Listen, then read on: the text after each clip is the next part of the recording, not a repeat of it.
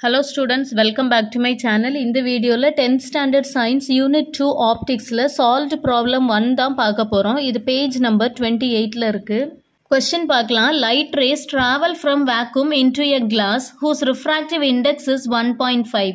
If the angle of incidence is 30 degree, calculate the angle of refraction inside the glass.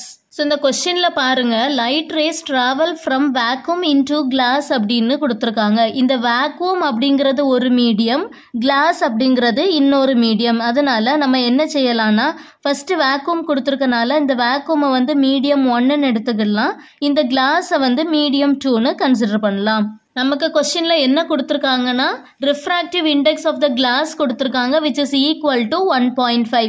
கிளாஸோட மீடியமா நம்ம 2ன்னு எடுத்தனால refractive index of கிளாஸை வந்து μ2ன்னு represent பண்ணுறோம் which is equal to 1.5.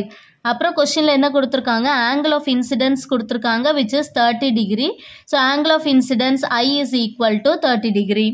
அப்புறம் angle of refraction நம்மளை கண்டுபிடிக்க சொல்லியிருக்காங்க. Angle of refraction inside the class which is represented by R வந்து நம்ம கண்டுபிடிக்கணும். இந்த ஆங்கிள் ஆஃப் ரிஃப்ராக்ஷன் கண்டுபிடிக்கிறதுக்கு நம்ம ஸ்னெல்ஸ் லா யூஸ் பண்ணணும். ஸ்னெல்ஸ் லா உடைய formula sin I by sin R is equal to μ2 by μ1. இதில் நமக்கு கொஸ்டினில் என்னெல்லாம் கொடுத்துருந்தாங்க, ஆங்கிள் ஆஃப் இன்சிடென்ஸ் கொடுத்துருந்தாங்க, இந்த ரிஃப்ராக்ஷன் நம்ம கண்டுபிடிக்கணும்.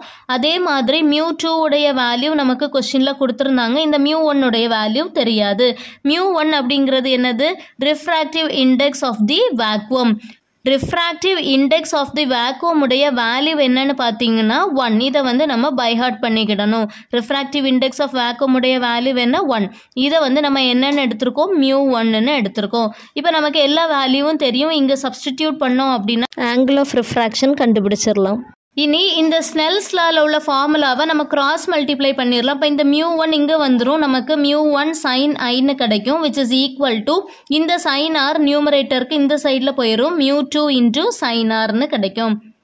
இனி μ1 உடைய வேல்யூ நமக்கு தெரியும் which is 1. அந்த வேல்யூவை சப்ஸ்டிடியூட் பண்ணிடலாம் into sin angle of incidence கொஸ்டினில் கொடுத்துருந்தாங்க 30 degree ஈக்குவல் டு μ2வும் கொஸ்டினில் கொடுத்துருந்தாங்க 1.5 into sin R.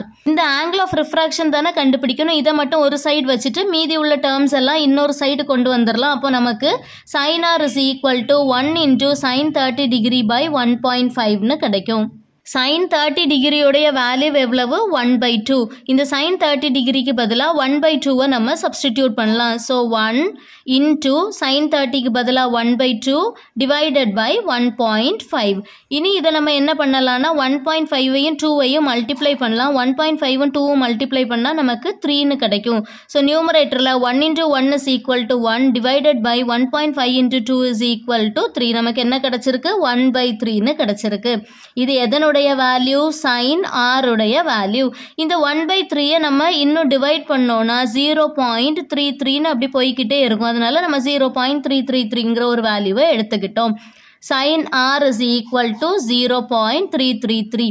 நம்ம என்ன கண்டுபிடிக்கணும், ஆங்கிள் ஆஃப் ரிஃப்ராக்ஷன் R தான் கண்டுபிடிக்கணும். அதனால இந்த சைடில் இருக்க சைனை இந்த சைடு நம்ம கொண்டு வந்துடணும். அப்போ இந்த சைடு வரும்போது சைன் என்னவா மாறிடும், சைன் இன்வர்ஸாக மாறிடும். அப்போது நமக்கு R is equal to sine inverse of 0.333 அப்படின்னு கிடைக்கும். இந்த வேல்யூவுக்கு சைன் இன்வர்ஸ் கண்டுபிடிக்கிறதுக்கு நம்ம என்ன செய்யணும்னா டேபிளில் இருந்து தான் கண்டுபிடிக்கணும். இங்கே வந்து நமக்கு அது பாசிபிள் இல்லை, அதனால இந்த வேல்யூவை மக்கப் பண்ணிடணும். பாருங்க, R is equal to sin inverse of இந்த வேல்யூ வந்து 19.45 degree. This is our required answer. If you have any doubt, you can text me through comment box. Do like, share and subscribe. Thank you for watching.